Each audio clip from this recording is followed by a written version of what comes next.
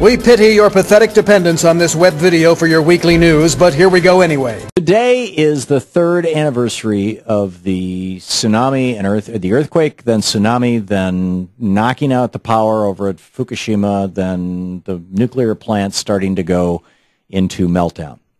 Today's the third anniversary. And so I think it's a good time for us to look back and see what have we learned in these past 3 years. What has happened over these past 3 years? What's the state of Fukushima right now? What's the state of the Pacific Ocean and the west coast of the United States right now relative to that? And what's the state of nuclear power in the United States? It's a large stack of stuff to talk about when we've only got about 8 minutes till the break. But Kevin Camps is with us. He can do that kind of stuff. BeyondNuclear.org is the website. He's the radioactive waste watchdog there. Hey, Kevin, great to have you on again. Hi, Tom. Good to be here. Good to see you. So you heard my list. You can start anywhere you'd like. Well, the U.S. and Japanese nuclear establishments have learned not a darn thing in 3 years. The Abe administration in Japan wants to turn on the 48 remaining reactors in the country. 6 were done in by this disaster, the 4 destroyed reactors, and 2 more at the site that they just won't even go there because the site's so contaminated. So they retired those 2. They lost 6. They got 48 left. Abe wants to start them back up over the objections of a majority of the Japanese people. They've prioritized that over dealing with the Fukushima Daiichi site and the ongoing catastrophe there. It's a really powerful form of denial that Abe is in. But the same can be said of the United States nuclear establishment. As Senator Markey from Massachusetts pointed out yesterday, not a single safety upgrade has yet been instituted in the United States in response to the Fukushima catastrophe. We have 31 reactors in this country that are either identical or very similar, these General Electric boiling water reactors of the Mark I and II designs. So it's an incredible disconnect between reality and this la-la land that the nuclear establishment lives in. Now, one of the things that is absolutely necessary for a nuclear reactor to run, and frankly for an oil, gas, or coal electric generating system to run, is massive amounts of cold water to cool the reactors. We're having droughts across much of the United States, and many of those droughts are hitting areas where you've got large rivers that are being used to cool nuclear power plants. Nuclear power plants are typically sited on a river or on an ocean just so they can have access to that cooling water. Are we facing any problems with regard to that? Yes, very much so. Groups around the country like Southern Alliance for Clean Energy in the drought-stricken Southeast, Civil Society Institute, and Burma Working Group at the national level have done reports on this issue. And, to give folks an idea of how much water you're talking about there, Tom, the 2 reactors on the Chesapeake Bay here in Maryland don't have cooling towers. They use a square mile of the bay to a depth of 14 feet on a daily basis to cool those 2 reactors. It's billions of gallons of water. And as you mentioned, it's not just seawater like in the Chesapeake Bay. It's also river water. It's also the Great Lakes. So this is one of the biggest, along with coal and fossil fuel centralized thermal power, nuclear power is one of the biggest single users of water in the United States. Wow. Wow. And it was the loss of cooling water at Fukushima because the pumps that circulated the cooling water went out because the electricity went down and the backup generators were underwater. The loss of cooling water that caused the meltdown. Do we have reactors in the United States that could face problems or at least have to shut down, stop operating as a consequence of drought? Well, there have been instances a few days here, a few days there, even on the Great Lakes where the water gets too warm. Even on Long Island Sound, which is connected to the ocean, the water gets too warm and it can't be used to efficiently run and cool a nuclear power plant. So they shut down until the temperatures go down. But something that's been revealed by whistleblowers at the Nuclear Regulatory Commission, which is a very endangered species, believe you me, but, praise to them for stepping up and pointing out that there are reactors in the United States, some 3 dozen, that are downstream of major dams in this country. And so the threat of an inland tsunami, if these dams break, those reactors at 34 different sites will be underwater, as bad as Fukushima Daiichi was, no cooling. That's just one disaster scenario of cooling loss to reactors. Any loss of the electric grid combined with the diesel generators, and you are in a station blackout, you are in a Fukushima situation. So we have 34 potential Fukushimas here in the United States, at least. Oh, at least you've of course got seismic risks and tsunami risks for places like Diablo Canyon, California. Right. But ironically enough, and there is a going battle between NBC News and the Nuclear Regulatory Commission on this one. The NRC's own documents show that Indian Point near New York City is probably the most at risk of seismic damage in this country because it was so badly built. They didn't even know the fault lines were nearby back in the 1960s. They do now. NRC is swearing up and down that NBC's got it wrong, and this battle has been going on for 3 years. NBC's got it right. The NRC itself has admitted that Indian Point is a disaster waiting to happen if an earthquake strikes nearby. What's the status of the initial spillage of radioactive material into the Pacific from Fukushima arriving at the West Coast? And what's the status of the soldiers, or the sailors rather, who were on the USS Ronald Reagan that was apparently off the coast of Fukushima at the time that that reactor was melting down and those reactors were exploding and things? Well, it's interesting timing here on the third anniversary that the plume in the ocean is arriving at the west coast of North America. So the likes of Ken Fuselier at Woods Hole Oceanographic Institute have estimated that already the Gulf of Alaska coastline of Canada is seeing cesium-134 from Fukushima. It's moving south. It'll hit Seattle as early as next month, certainly by summertime, and will move south from there, just given the way the currents are carrying it. So we're seeing that now, 3 years later. So that's of concern. What about bioconcentration in the food chain? Has anybody found cesium or strontium in the meat or bones of large fish yet? Oh, yeah. The first documented cesium contamination in seafood was in bluefin tuna that were swimming off the coast of North America, the West Coast, in August of 2011. It only took them a few months to migrate across the Pacific. So bioconcentration, we're at the top of that food chain, unfortunately. The USS Ronald Reagan story is jaw-dropping. The number of plaintiffs now, sailors from the USS Reagan suing Tokyo Electric, is around 80. Major health damage, even birth defects in children that have born since the last 3 years to those sailors. And, you know, Tokyo Electric, years late, is admitting that the levels of radioactive discharge were multiple times what they had admitted to in the past. So that same dynamic of doubling or multiplied by 5 how much strontium-90 is getting in the ocean. Wow. And we're seeing ongoing releases. Just a couple weeks ago now, another 100 tons of overflow in the storage tank depot hit the ground, got in the groundwater, and likely flowed out into the Pacific. And the levels of strontium-90, which is a bone seeker, they're just off the charts bad, highly radioactive wastewater. They're leaking on a fairly regular basis at Fukushima Daiichi. So it's the leakage into the Pacific is ongoing and has been for 3 years. So if it's just hitting here right now, we can expect at least 3 more years of continuous increases. Does that make sense? Every day, on a good day, 72,000 gallons of radioactive groundwater flowing into the Pacific. These leaks from the storage depot are in addition to that. So 100 tons here, 300 tons there. Of water. When the tempests were hitting Fukushima Daiichi, there was a lot of overflow from highly radioactive wastewater storage. Amazing. Kevin Camps, you can read all about it at beyondnuclear.org. Kevin, thanks for the great work you do, and thanks for bringing us up to date today. Hi, I'm Arnie Gundersen from Fairewinds, and I'm out of the office again.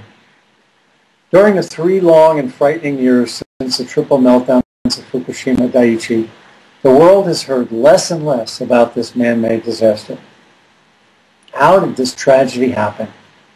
As the world governments continue to cover up the true magnitude of this disaster, and the mainstream media ignores it, people around the world write and call Fairewinds with their questions. The phone calls, emails, and letters ask, is most of the cleanup complete? Are the people of Japan, especially the children, okay? Are the Japanese evacuees returning home? And are the oceans okay? Sadly, the answers are no. And we're left with questions like, what does the future look like for Fukushima Prefecture and for Japan as a whole? Let's start at the beginning. when the fuse was first lit for the Fukushima Daiichi triple meltdowns. In 1966, during the design phase of the Fukushima Daiichi site, the American company, General Electric, made particular design decisions that impacted the Daiichi site. Over the protests of Japanese seismic and tsunami experts, General Electric decided to cut down the naturally formed cliff to a low height of approximately 25 feet above sea level in order to build its power plants. Yes, GE knew of the history of Japan's tsunamis, and knowledgeable scientists protested this decision. And still, the corporation chose to cut down the natural cliff and only build a 16-foot-high tsunami wall. This decision flew in the face of Japan's 2,000 years of tsunami history charting. It charted tsunamis as great as 135 feet high. Why did GE make that decision? I wasn't there. But I believe it was a decision to save money during the construction and operation of the Daiichi plant, coupled with post-World War II engineering hubris. It's that simple. Having won World War II on two fronts, American engineers believed they had the best answers to any problem facing the world, and they were intent on marketing nuclear power as a peaceful solution to the nuclear bombing of Japan. This disaster was not a new safety issue that suddenly occurred in 2011. Regulatory bodies around the world were well aware that General Electric's Mark I boiling water reactors have many operational and safety deficiencies, as evidenced by the Daiichi meltdowns. Okay, let's fast forward 45 years to the 45-foot tsunami that hit the Fukushima site on March 11, 2011. Just as the Japanese scientists predicted and feared back in the 1960s, the 16-foot tsunami defenses were totally overwhelmed when the tsunami destroyed the cooling pumps along the ocean and flooded the emergency diesels. Without cooling water, the reactors were doomed. Units 1, 2, and 3 were operating at the time and blew up, spewing radiation worldwide. The 3 nuclear cores melted through the reactors and spread their radioactivity throughout each unit's basement. Unlike the other reactors that were operating, Unit 4 simply blew up, and its spent fuel pool almost caught fire. Radioactive cesium, strontium, iodine, and hot particles from the 4 reactors spread all over northern Japan as the resulting radioactive plume blew across the ocean and was measured around the world. Today, as we think about this worldwide tragedy, it's important that we recognize and remember that the triple meltdown and the multiple containment failures at Fukushima Daiichi site were not caused by a natural disaster. The earthquake and the tsunami are what insurance companies call acts of God, because they're uncontrollable natural disasters. In contrast, the Fukushima Daiichi tragedy is the worst industrial disaster in the history of the world, and it's due to inherent design flaws, inaccurate risk assumptions, and the failure of every safety system designed to operate during such an event. This tragedy was preventable, but corporate financial goals, world politics, and engineering hubris put money and power before the lives and health of people who farmed, fished, and lived for hundreds of years in Fukushima's thriving communities. Let's fast forward once again, but this time to March 11th, 2014, and focus on the fact that the aftermath of this catastrophe remains as hazardous as ever. The power plant site itself, entire sections of the surrounding Fukushima prefecture, and the Pacific Ocean are contaminated in ways humans never imagined. So no method of mitigation exists. The Fukushima catastrophe will continue to be life-threatening and continue to cause extreme hardship for TEPCO employees and cleanup workers, the former Fukushima residents who are homeless and being forced to return to a contaminated environment, and to the Pacific Ocean, its habitats, and the ecosystem. The only positive event during the last 3 years is that TEPCO is finally moving the fuel out of Unit 4's spent fuel pool, slowly, methodically, and hopefully safely.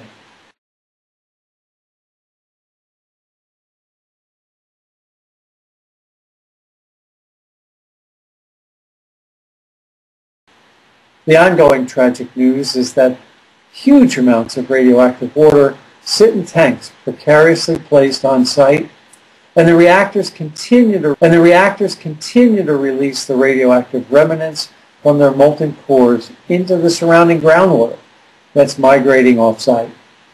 Lastly, and of great concern to experts around the world, Tokyo Electric appears to have little control over the deteriorating environment, and it behaves like a victim rather than the perpetrator of the greatest industrial mishap of all time. What will the future bring? The Fukushima Daiichi site will continue to bleed radiation into the Pacific Ocean for 100 years. So what I love about this story is you think to yourself as a rational person, who would be monumentally stupid enough to think that that made sense? As contaminated groundwater beneath the site slowly evolves into a radioactive lake. Decommissioning and dismantling the reactors will take many decades, and most likely complete cleanup of the entire site is at least a century away, if ever. How has this calamity evolved into such a worldwide catastrophe? It happened because the Japanese government chose to protect TEPCO, its financial interests, and the goals of the nuclear power industry, rather than protecting the people who live in Japan, who travel there, and who raise and eat its food. As we at Fairewinds have said for 3 years now, the Japanese government must do 3 things. Get rid of TEPCO and tell the Japanese residents the truth about the terrible financial and radiological repercussions of this catastrophe. Admit that the cost of this nuclear debacle will be paid for by generations of Japanese citizens. And given Japan's geologic structure on an earthquake-prone island, the Abe regime should not be allowed to restart the 50 idled reactors due to their flawed risk assessments and failed safety systems. Radiation knows no borders. What lessons should we learn? We've learned that no matter how much electricity is generated by nuclear power, this technology has the potential to destroy the fabric of an entire country overnight. Most of all, the nuclear power debacle at Fukushima Daiichi has made it clear that businesses love nuclear power for its incredible profits, but only if taxpayers continue to subsidize its incredible risks and catastrophic post-mishap costs. Truthfully, the world's energy paradigm is not hopeless. Germany has made a courageous decision to eliminate all existing nuclear plants before 2022 and will not build any new nukes. Germany is known both for its engineering skill and its strong economic foresight. The people and politicians of Germany understand that they have chosen a road less traveled and are doing so to build renewable energy and an economic future, rather than risk the possible destruction of their entire culture and their standard of living due to a nuclear power catastrophe like that happened at Fukushima. Germany is proving it can successfully wean itself from nuclear power, and in doing so is making a path for the United States, France, Japan, Russia, and China to follow. It's up to us as individuals if we want to help create such a change in order to protect our environment, our economy, and the health and safety of our citizens. Maggie and I and the Fairewinds team continue to dedicate our efforts to providing you and others like you around the world with accurate and timely information regarding nuclear power and its safety risks. Please pass our information along to your families and your friends. Right now, World governments are heavily influenced by the money and the power of the nuclear industry. It's up to individuals like you to make change happen. As the poet June Jordan wrote, we are the ones we've been waiting for. I'm Arnie Gundersen. I'll keep you informed. The 19-foot protective seawall surrounding the Fukushima nuclear power plant, owned by TEPCO, didn't stand a chance against the 45-foot wave that hit the plant 3 years ago today.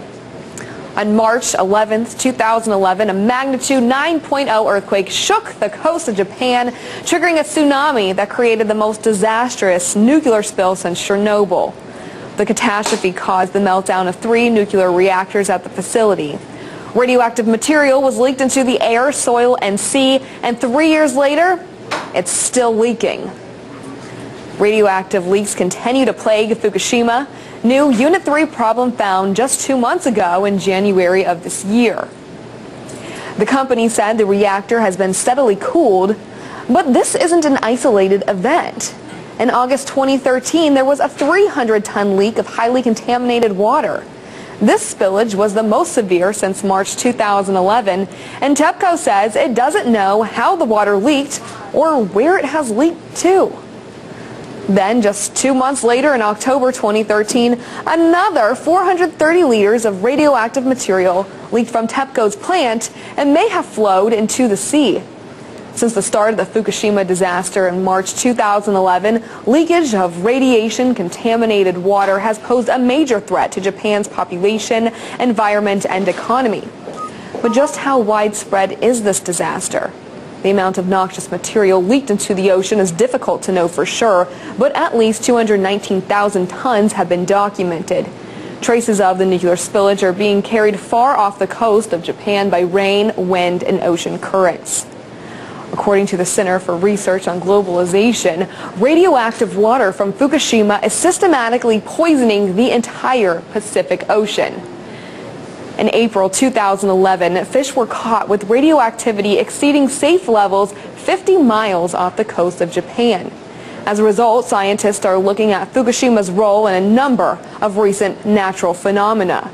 In Hawaii, extremely high levels of cesium and radiation were found in dead tuna fish in 2011.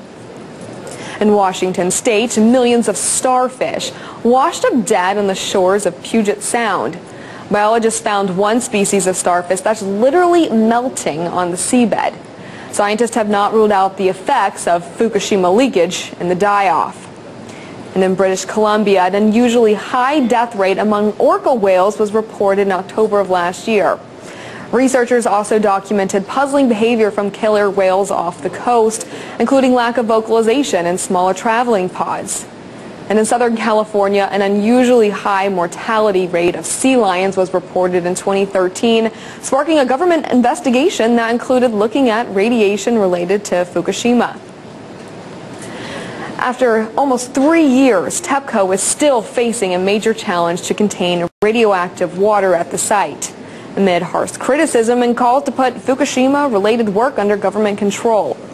Earlier this year, a former employee in the facility said that one of the reasons for so many leaks could be the cost-cutting measures TEPCO has applied, such as using adhesive tape on key equipment. In Washington, D.C., Perry and Boring, RT. The operator of Japan's Fukushima nuclear power plant says it might eventually have to dump hundreds of thousands of tons of contaminated water into the Pacific Ocean. It's been 3 years since the nuclear disaster, but TEPCO is still struggling to clear up, with occasional radioactive leaks still happening. Well, RT has been following the disaster since it began.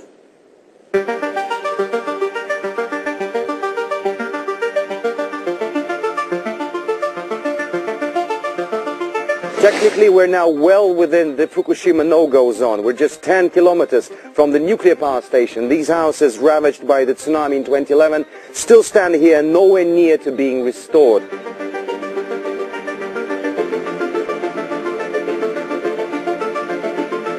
One of the frightening things about this entire incident is that there are no concrete boundaries that can clearly guarantee your safety. It's hard to say what gives you a creepier feeling, the trail of destruction left by the 2011 tsunami, or the houses untouched by natural disaster but abandoned after the nuclear accident. Just to give you an idea of the consistency, right now the Geiger counter is reading 3.29 microrings, which is about 30 times what is more than the accepted level. But if you come down here to where the soil and the mud has collected the radiation, it quickly jumps up, and it's still climbing. Earlier we got a reading of 99 microrings, which is about 1,000 times more than what is the accepted level of safe radiation. The place where I'm at right now, more than 10,000 people are currently living.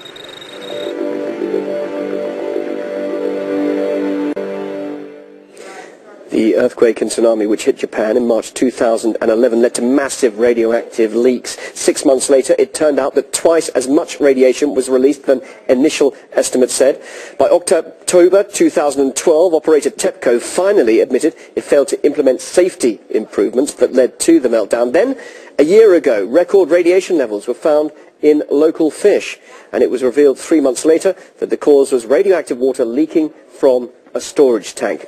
Well, last August, TEPCO confessed that around 300 tons of highly radioactive water had leaked from Fukushima since 2011. Cristina Consola researches the effects of nuclear incidents, and she says the Fukushima cleanup efforts are poorly managed. Many of the things that they're doing at the Fukushima site are purely cosmetic to have the appearance that there is some kind of decommissioning going on. We have the massive amount of water that's being poured and collected in tanks, and those tanks are failing. And so at some point a decision is going to need to be made about what they're going to do with the water in those tanks, because the goal is to keep the workers on the site for as long as possible so that they can try to mitigate any problems that occur from failures in all of their systems. Thousands have been rallying in Tokyo protesting against the nuclear industry. The Fukushima disaster created up to 300,000 refugees. Cristina Consola says that those people might never return home. According to the Japanese government, they're trying to move people back into some of those areas because they've done decontamination, which people who have worked on the decontamination process have stated, that it hasn't worked. And we know just from bomb testing that even hydrochloric acid doesn't remove radiation. So I think that, that is false information that's being perpetuated by the Japanese government in a way to try to assuage people's fears.